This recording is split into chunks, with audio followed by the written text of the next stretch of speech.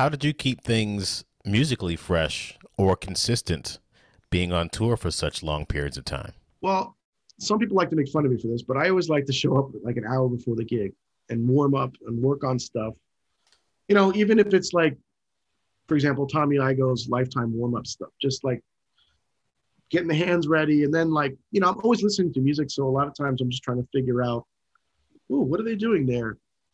But to keep stuff fresh during the show, excuse me, sometimes I'll try, oh, let me try the bass drum pedal, like a little different spot in the pedal today. Slightly different.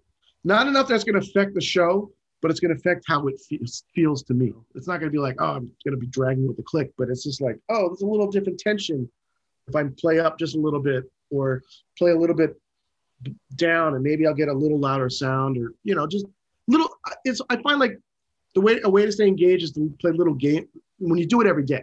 Not when you're subbing, but when you do it every day, just play little games with yourself as far as how perfect can I make this crescendo? Can I really bring out this dimension? You know, and you pick your spots, you know, but that helps you keep everything flowing and your mind active, you know.